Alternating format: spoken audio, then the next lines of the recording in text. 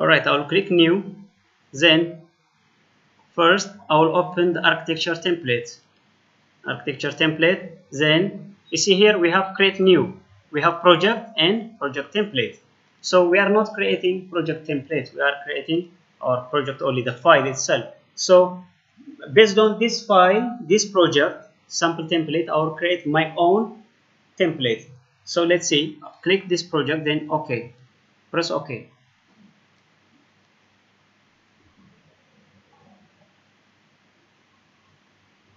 Alright, so how do you create your own project template? We will see based on this system template.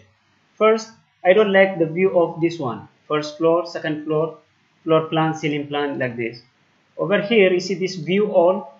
Do you guys have this view all? You guys have this project browser? If you don't have, just right click in this working area, right click, browser and project browser, click there. Some of you don't have this project browser, right click, browser and project browser, it will show you, it will bring you the project browser.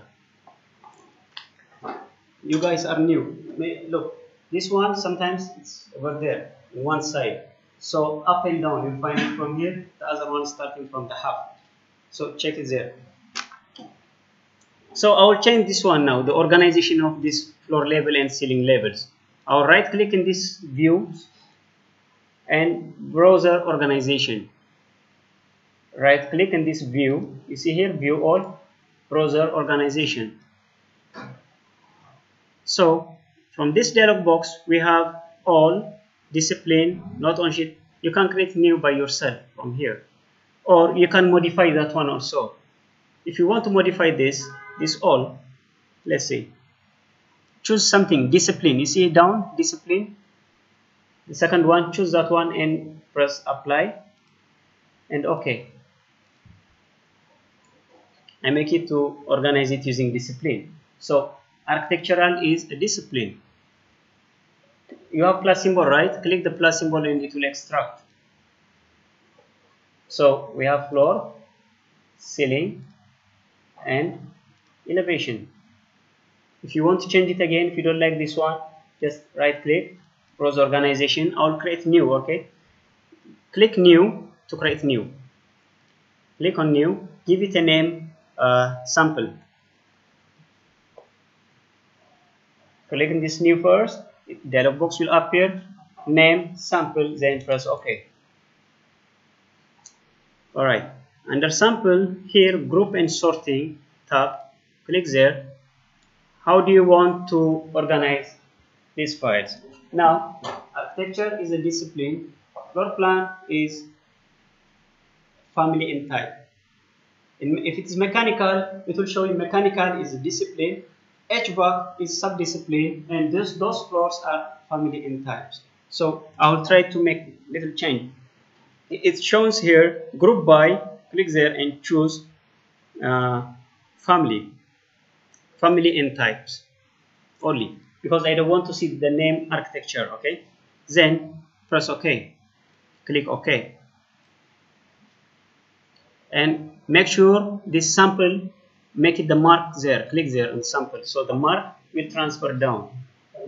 After that apply, then OK. Now look the change. Where is the word architecture? It disappeared because that one is discipline, but I filtered it by family and type. So those are the family and type. Floors, ceiling, elevation, those are the family types. So if you like it this way, you can save it as a project template. So when you start any project, you can start based on this one. So how to save it like a project template? Go to file, or the R symbol in some of you, save as. You have here project and the other one is template, right? The ones that I created is project templates, to save it as a project template. So click on template. So I will save it on desktop. You remember the files that I gave you? Project, the folder. Yeah, save it there. Desktop. Choose project folder outside. Then sample, type it sample file name, give it sample template. Now have a look here. When you save it as a template, by default it brings you here template file.rte. This is the ones that I told you before. Because you are creating the template, so by default the format type will become .rte. Then save it. Click save.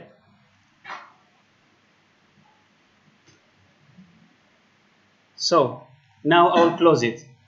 Once you saved it, close it. Yes.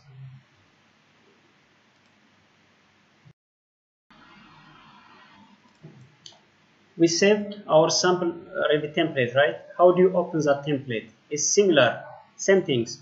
So we go to new. Again, when you click on this new, what comes here? This is our template: architecture, system, and mechanical. So we don't have the ones that you created. How do we add it? The ones that we created template now, the name sample. I will open that one as a template. So it's not mentioned here. So we have two ways, okay, to add that one. If you want to, if you need it to appear here in this view, we go to options and this file, and then option, file location, then we can add it here. We already see how to do it. I don't like to show you again that one. The second option, you see here, the second one, system default metric we have, right? You can rename it if you want. This system default metric, we can rename it into MEP. MEP metric. MEP metric. So don't bother. If you know system template, it's used for MEP works. So if you are going to be confused what is system template, you can rename it. Simply just click there, make it MEP metric. So once you press OK, that system default metric, it will change into MEP metric. So you can rename it MEP, then you can press OK.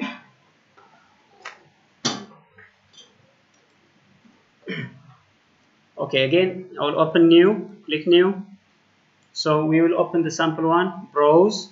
There is a second way to open the template. Click browse. Then we saved it in desktop, right? Go to desktop. Choose from drop down this one and click desktop and find the location where project folder, then sample template. Then click open. So once you click open, now the sample template is shown here. It's temporary only, but it doesn't show you there. If you want there, you need to add it from that dialog box. So press open, okay. This is the template that we created it a while ago. You see here, by type and family and type, floor plan, level 1, ceiling plan. This is the ones that I created it. Now you know how to create templates, you know how to open the project templates itself. So close it.